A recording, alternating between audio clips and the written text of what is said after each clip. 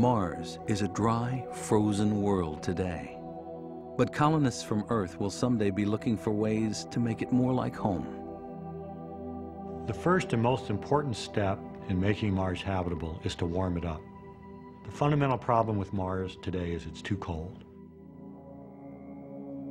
We'll have to warm Mars from its average of 80 below zero to about 25 below to get terraforming started in the warmest regions near the equator. And it would take something pretty dramatic to generate that kind of heat. One person who has pondered the problem is Robert Zubrin, an aerospace engineer, author, and ardent proponent of colonizing and terraforming Mars. Initially, I thought about a wide array of techniques, some of which involved significant violence. He considered hydrogen bombs to melt ice and heat up the atmosphere, or corralling space rocks from the asteroid belt and crashing them into Mars.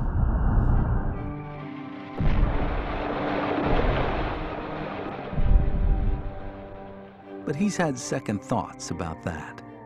I've come to realize that while some of them might be workable in principle, that none of them are really workable in practice. Zubrin's long-range vision of Mars involves people, permanent colonists calling the planet home. And they'd want to survive the process of warming it up. The people who are actually going to terraform Mars are going to be the people who live on Mars. Okay? They are the only ones who will have a significant enough stake in the outcome of terraforming Mars to want to expend the resources that would be required to change a planet. So they're not going to want to do things like exploding hydrogen bombs on the South Pole.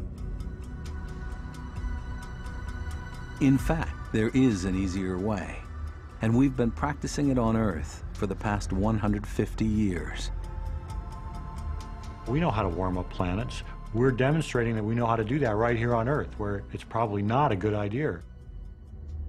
By burning fossil fuels, the carbon remains of ancient plants, we're pumping out carbon dioxide faster than the Earth can take it back in.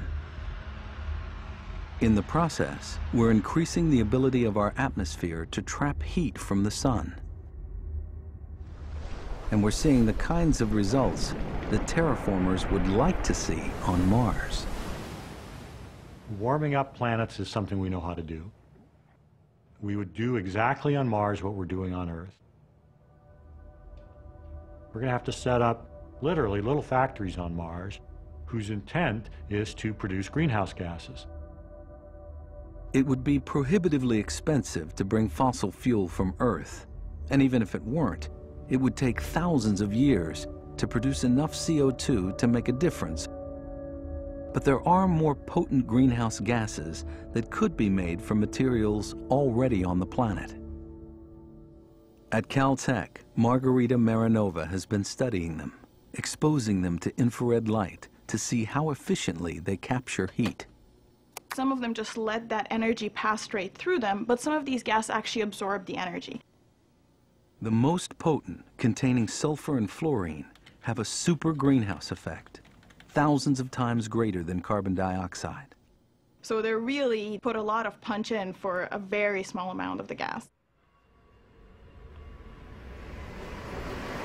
Fluorine and sulfur are both contained in the Mars soil. So you might imagine these factories pulling in Mars air, scooping up Mars dirt, going through a chemical process, producing these super greenhouse gases, and releasing them into the atmosphere. In a sense, the hardest part of this whole story of warming Mars and introducing life is that first step of producing the super greenhouse gases on a planet with no infrastructure, no facilities, nothing. Everything's got to be built from scratch.